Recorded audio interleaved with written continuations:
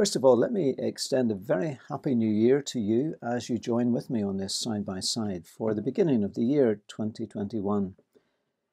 It's my hope and my prayer that I can, by the grace of God, help to open the eyes of others to see and understand. And not merely to make people feel good, but to actually do them good. I think that is so important that if you're praying for me, that I'll be able to do that. I was listening recently to a little interview with someone on the radio and how they were able to make people feel good by some of the things that they had done for them in life. But I realized that they hadn't actually done them any good, hadn't moved them on beyond their struggles and their problems in a way that it could be possible.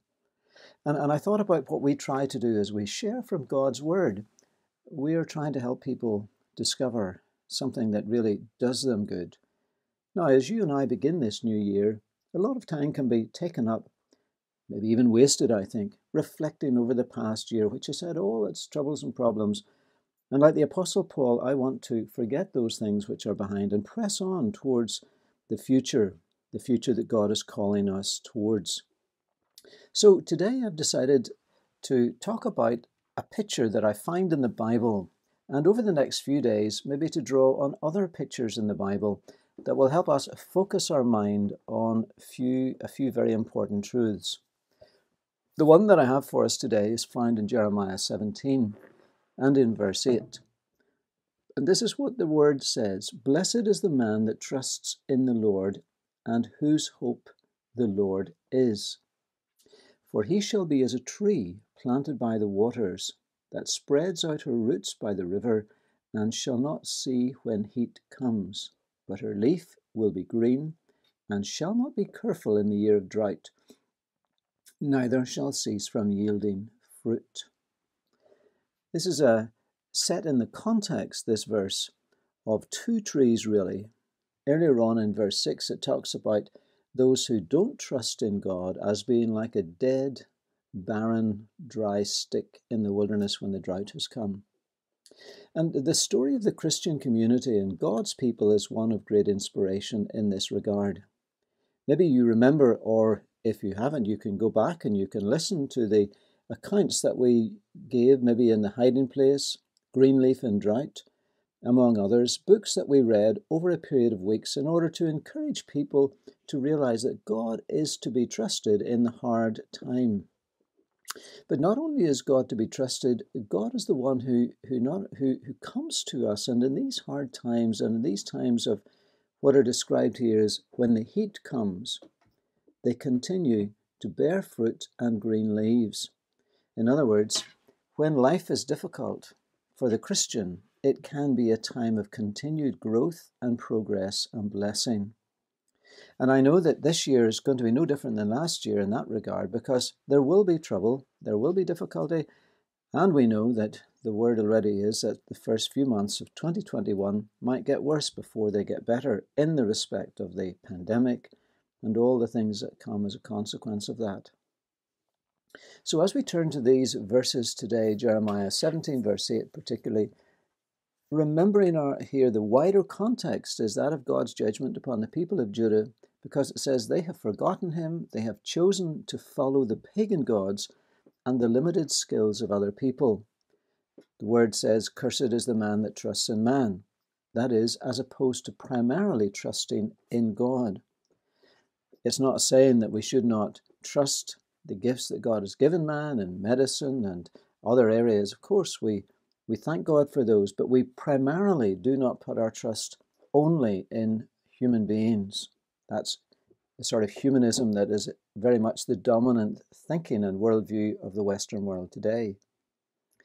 But what it says here, it looks that we are being set for some weeks of maybe trouble and difficulty. So what do we do then to put our roots down into this resource? Because, well, we have these hidden resources. And I think by turning towards him in worship, love, prayer, and devotion, this is an expression of our trust. When the word says, "Blessed is the one that trusts in the Lord," that trust has got to be expressed. I hear people saying to me, well, I trust in the Lord, and I don't really know what they mean, because it's a trust that doesn't seem to have any practical outworking. It's more or less saying, well, I kind of put my trust, I'm kind of, I hope it'll be all right, nearly. It's maybe like saying that. Whereas someone that says, I actively trust in the Lord, that cannot but be seen in their life, in their words, in their character and attitude and behavior, all things about them. And so it is truly by worship, love, prayer, and devotion that we will express our trust, and especially when things are not easy. You see, as we continue to express our worship, our love, our prayer, and our devotion when times are hard, that's when we really demonstrate that we trust Him. Well, it's easy to speak well of God and praise and worship Him when everything's well and whenever the wind is on our back and the sun in our face. But then it's like Job and how Satan said, take all these things away from him, all the supports, and he will curse you to your face. But you see, Job demonstrated his trust in that he wouldn't do that. Job instead continued to praise God. So by speaking well of God and often of Him and His goodness already known in our Lord Jesus Christ, we're affirming our trust. By praying for other people, helping in our trouble, we express trust in God. Isn't it just great to know that this picture, which is so easy to get in our minds, a tree almost standing alone in the barren landscape, that maybe the riverbed has dried because the water has stopped, but yet there is a deeper resource hidden from the eyes and sight of people. We as God's children, with that picture in our mind, can also remember the amazing resources we have that are hidden to the world. We are connected livingly to the very Lord of the universe and to His body, the church, which I think, sadly, many people neglect today. The individualism of our culture, and that has been really, in many ways, it's gone to other extremes during this lockdown and restrictions, I think. But the body of Christ is a great resource we find among one another, that we can affirm and encourage and uphold one another, reminding each other of the living promises and the living love and faith that we have among each other. So we are connected to these. The question is, how connected? It's roots that go down deep. That's our faith. That's our active faith.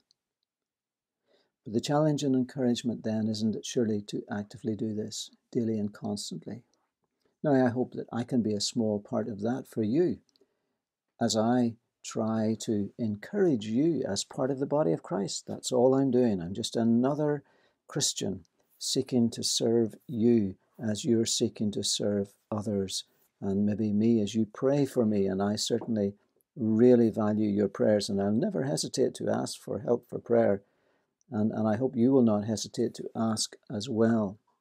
You can contact us. You can contact me directly through my email address, which is johnkirkpatrick56@gmail.com. I don't mind you contacting me if you want to mention things for prayer, anything we can do to encourage you to keep flourishing in these hard times.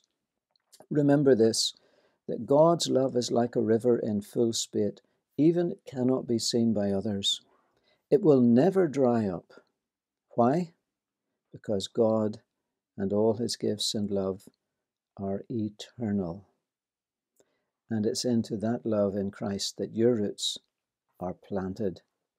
So, as perhaps it's been said by others, let's go out today, and by the grace of God, let's flourish, even in the hardest places, for His glory.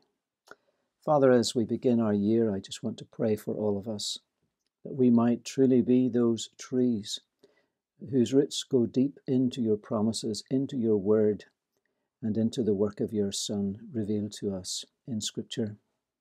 That we might remember the many resources that you have given us, the wonderful gift of your Holy Spirit who brings alive all of these things, the many, many promises in Scripture that have already been fulfilled and are being fulfilled in us, and those that we yet look forward to completing. O Lord, in each of our lives, would you be the mighty resource for us and us then for one another, to the praise and glory of your name. Amen.